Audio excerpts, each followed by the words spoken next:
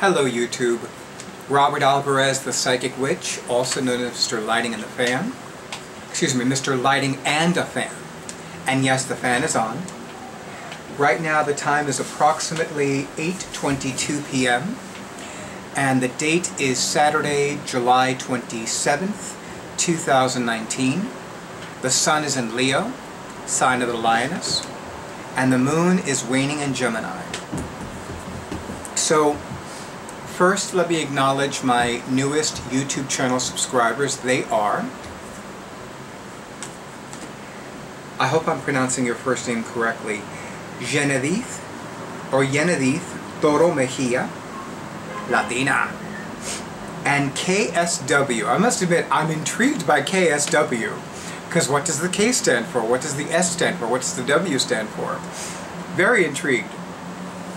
Anyway, so welcome to the YouTube channel of Robert Alvarez, the Psychic Witch. And I'm very excited because, well, I'm excited for a lot of reasons. First, I want to talk a little bit about something that I have had in my mind for a while. So, as some of you know, I love the different online workshops that are offered by Mother House of the Goddess. And I'm currently participating technically in 3, officially in 2, of their ongoing courses. But I love that Mother House of the Goddess, and specifically Kimberly Moore, who is the living goddess who founded Mother House of the Goddess, has been offering these free online guided meditations from time to time. And she's been averaging about 1 a month. So a few months ago, she led one, and it's funny because it was one that invoked Tara. Now the Taras are, my understanding of the Taras is that they are the mothers of all the Buddhas. But Tara is a goddess that I don't work with that often. And I remember it was the day of the guided meditation with Tara. This was back in March or April. And it was in honor of the vernal equinox that I also remember that the great goddess spoke to me and gave me an idea. Now, for the record, I'd wanted to do this for a long time, and for whatever reason or reasons I never did. But now I'm going to start doing this. So let me tell you a little bit about it. So for a long time I had been divinely guided to lead goddess circles. And I think it's safe to say that I always resisted it. Because in my mind I would think to myself, well, nobody's going to participate in a goddess circle led by a man. What nonsense. And part of me knew it was nonsense, I just didn't acknowledge it as nonsense. But it was clear to me a few months ago that it was nonsense. So beginning officially on Monday, Monday, September 9th, 2019, from 7 to 8:30 p.m. Eastern Time, I am going to offer monthly goddess circles. And what I was divinely guided to do was offer them once a month. I actually had sent a preliminary email back in, I forgot when it was. I want to say it was sometime in April or May. And I had sent it to several people, specifically people who had participated in my goddess circles in the past. Or rather my 2 previous goddess courses, not goddess circles. And it was basically a combination of things. So one of the things that I asked was, what day of the week works better for you? Mondays or Fridays? And I specifically wanted to select Mondays and Fridays because in magical traditions, Monday is the day of the moon, which is a feminine planet, and Friday is the day of Venus, also a feminine planet. Pardon me. A little bit of seltzer. Black cherry flavored seltzer. I must admit, as much as I love soda, I've come to enjoy drinking flavored seltzers. Oh, Bost, you're so cute. Bast is the newest feline goddess of the household, as many of you know. Anyway, so I was divinely guided to basically ask the recipients of this initial email, like, what works better for you? Of course, it's a simulcast event, so people will have the opportunity to participate in person. They will have the opportunity to participate via the live online streaming video. And of course, they will have the opportunity to participate in the Goddess Circle after the video is archived. So you have options. You have many options. I'm very excited about this because the Great Goddess has given me a divine abundance of ideas with regards to leading these Great Goddess Circles. So many ideas, I can't even begin to list them all. There will be no shortage of ideas, no shortage of goddesses to work with. And what I love most about the Goddess Circles, or what I love most about these upcoming Great Goddess Circles, is that with every Great Goddess Circle, I will pull a card from either a goddess-themed tarot deck or a goddess-themed oracle card deck. And we're going to work with that goddess via guided meditation. I really love that. And that's one of the things that's most appealing to me.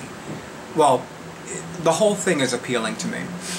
But I'm really excited about how many ideas have come to me. And I know that one of the things we're going to be working on in 2020 is we're going to have focused Great Goddess Circles. For example, one Great Goddess Circle, we're going to focus on goddesses of creativity and the arts. One Great Goddess Circle will focus just on goddesses of healing.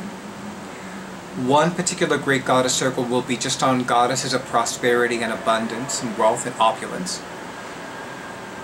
Another one will be on a specific aspect of the goddess, whether it's the maiden aspect, the mother aspect, the crone aspect, the warrioress aspect, the priestess aspect. So there's no shortage of Great Goddess Circle ideas that have come to me. And it's almost overwhelming, actually, how many ideas have come to me. But I will have plenty of material from which to draw. Although I did ask the recipients of this initial email what they want to see and what they want to get out of it. So I'm really looking forward to this. By the time this video is uploaded and published, it will have an accompanying Eventbrite page and an accompanying blog post on my professional, metaphysically oriented WordPress blog, This Is Who I Am. Although for the record, I did begin working on both the blog post and the Eventbrite page more than a month ago. So there's not much that I need to do with both. The only change that's taken place is that certain things have changed. The blog post will list everything. And I do recommend visiting the blog post to get all the information. Of course. Please know that at any time, any of you can either submit a comment with any questions you have, or you can email me directly at thetarotman@excite.com. The description box will have my email address, so will the Eventbrite page, and also the WordPress blog post. But I'm really looking forward to this. I will share something, but I'm not going to share all the details. And that is that for the participants of the very first Great Goddess Circle, each of them will receive a very special gift.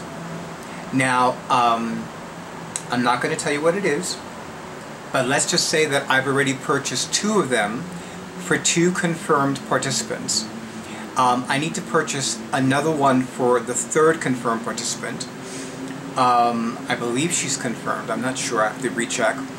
But I know that she's interested, and I'm looking forward to buying that gift I'm looking forward to all the other gifts I'm going to buy. And if you're wondering, I've also given myself a similar gift, a few actually. But yeah, I'm very excited about that. So there really isn't much else that I can say about the Great Goddess Circles. I am excited that I'm going to facilitate them. I think the time has come. I'm happy that I'm no longer believing that I'm no longer caught up in this nonsensical illusion that people are not going to participate in a goddess circle led by a man. I'm very happy that I've experienced a lot of soul growth these last few months that have helped prepare me for these great goddess circles. As you can imagine, I already own quite a number of goddess-themed tarot decks and oracle card decks. And I have since discovered, I've actually since discovered, I want to say one goddess-themed tarot deck and one or two goddess-themed oracle card decks. In fact, one of the two goddess-themed oracle card decks I discovered by accident. So I'm looking forward to acquiring that one. And there is a goddess-themed oracle card deck that is currently well, it's safe to say that it's been missing in action for a while. Now, for the record, my awesome audio-visual person for my YouTube videos knows what the cover looks like. One would think I live in the Taj Mahal, the original one, you know, the one in India. Because it's like, I mean, I live in a one-bedroom apartment, and yet there are times when I cannot find things. I'm like, really? This is a one-bedroom apartment. This is not the Taj Mahal. I should be able to find something at any time. But whatever. Now, for the record, as far as music, I really haven't been listening to a lot of music lately. But one of the books that I've been spending time with lately, and I'm going to make sure that my awesome audio-visual person does a close-up, is called Basic Witches. And it's funny because this book was one that I was divinely guided to use with my current private magic student. And it's so funny because when my intuition led me to this book, I was like, really? Okay. It's kind of, I don't know, I still have mixed feelings about the book. So let me give you the full title. Basic Witches: How to Summon Success, Banish Drama, and Raise Hell with Your Coven, by Jaya Saxena and Jess Zimmerman. Now, I'm sure that Ms. Saxena and Ms. Zimmerman are wonderful witches, but every time I look at this book, it's like, okay, you know? But it does have some really good articles and some really great rituals. And I'm not in the habit of questioning my divine guidance and my intuition. If my intuition is leading me to something, there's a reason for it. So this is the book that I'm working with my current private magic student. And I do enjoy the book for the most part. I like the book for the most part. But it's like, nah, you know. But again, my intuition led me to this book for a reason, and that's all there is to it. Interestingly enough, I had seen the book in Catland, and I had seen the book in two Manhattan locations of Barnes & Noble booksellers. But I wound up purchasing the book at a place called, and yes, this place does exist, it's called Books Are Magic. It's an independent bookseller in Brooklyn. And it's so funny because I happened to be going that night to, well actually both my awesome audiovisual person and I had gone to see a production of A Midsummer Night's Dream with the Smith Street Stage Theater Company, also based in Brooklyn, specifically Carroll Park, Carroll Gardens, Brooklyn. And I remember we had had dinner at a local diner first, and then we're walking down to the park, and I see Books Are Magic, and I'm like, well, there's no way I'm gonna like walk by this bookstore. The bookstore is lovely, by the way. And they have tote bags, which, you know, I'm a bit of a bag whore.